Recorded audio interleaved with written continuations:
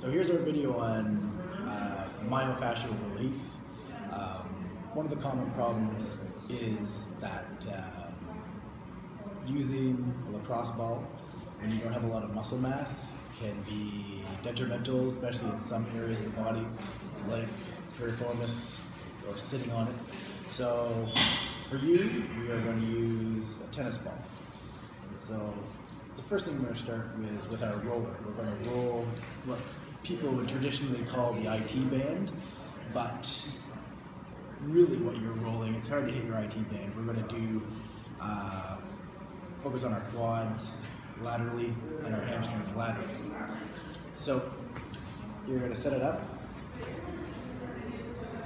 get on it, you're going to angle your body back a little bit so you're getting this lateral quadricep muscle, and you're going to use your steering leg, pull yourself along in this fashion. You drag the foot. It's going to be uncomfortable as you hit those trigger points. Then you're going to step over, roll over to the quad, and do the quad laterally. So you're kind of hitting either side of the IT band. That's to warm up that area. Then with your tennis ball, we're going to do a couple of things.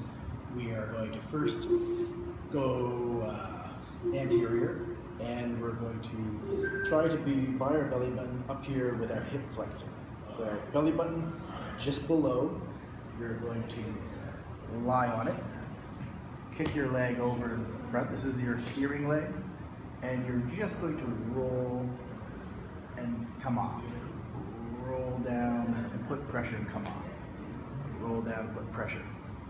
Then you're going to switch to your TFL, which is kind of right off your belt line, just below your belt line, that muscle that comes around the hip here, tensor fasciae latae, and you're going to lay on that, and you're going to try to find your trigger point, and you're going to compress, come off a bit, compress, come off a bit. You're trying to find the part that hurts, and you're going to compress it and come off it. Lastly, we're going to get the upper glute up through here, and you're going to sit,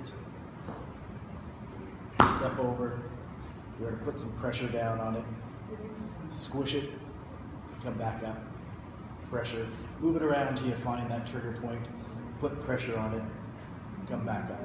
And those are the points that I want you to hit for your myofascial release.